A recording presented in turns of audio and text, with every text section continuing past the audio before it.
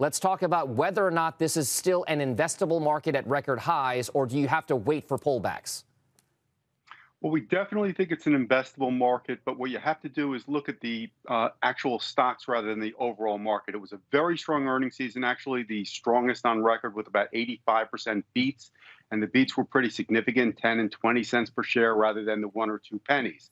Having said that, there's still a lot of stocks that did well, but the stocks sold off significantly, sell 10 to 20% below their highs. And if they're selling at 15 to 18 times earnings, have good prospects, we think that's where you want to place your money rather than chasing the things that have been really hot. All right, so then let's go through this, because I know that you have a lot of those kinds of stocks, those setups on your radar.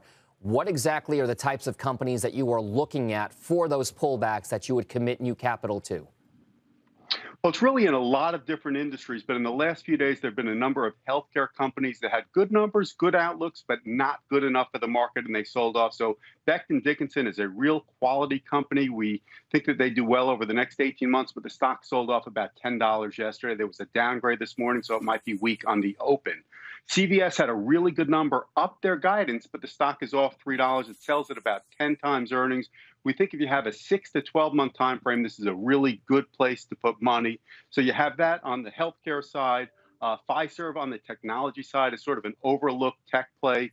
With the deal earlier in this week by Square, Fiserv all of a sudden sold off about $5 or $6. We think that's a really good entry point. Very shareholder-oriented management, buying a lot of stock back under 20 times earnings for a fairly dynamic company. And we think that's really the key, is find really good businesses, but don't pay too much for them. All right, so earlier in the hour, we talked to Nancy Pryl over at Essex about this notion that a lot of portfolio managers are looking for this growth at a reasonable price, or GARP trade.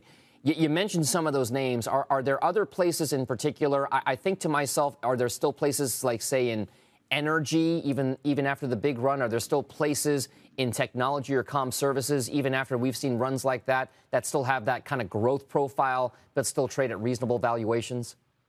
Well, some places have had these significant pullbacks, even in the hottest sector. So on the energy side, we still like Schlumberger and we like Chevron. We think they're poised for another leg up.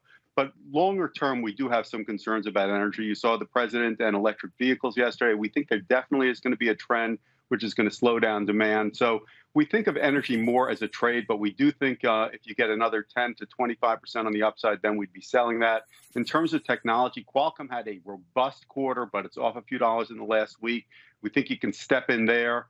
So, utilities we think are pretty attractive here. And the financials, which were robust for the first 6 months of the year, pulled back over the last month and a half. We think that's a great new entry point. A company like M&T Bank, Truist Financial, very well positioned. And again, healthcare companies like an Amgen, also pretty attractive, and a Merck.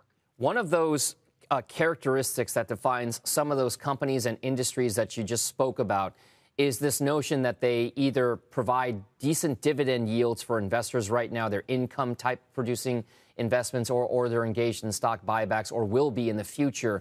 If you're an income-oriented investor, are there still places that you want to go look for that might provide you the safety of some less price volatility, yet still pay you some of those decent-sized dividends, with yields right now for the 10-year basically at 1.25%? Wonderful question. Great point. We think that is probably the best area of the market. The dividend payers have done probably the worst over the last 12 months, and we think therein lies an opportunity. There are a lot of good, slow and steady companies that we think you're getting a 3.5% to 4% yield, where, as you said, you're getting 1.2 on a 10-year bond. We think it's a great opportunity. That's the next place the market's going to do well. Companies like Verizon, Kimberly-Clark, really good, slow and steady. Con Ed, we think also very safe and growing dividends. So that's really a place that we think you can put some of your income-oriented money and get appreciation over time.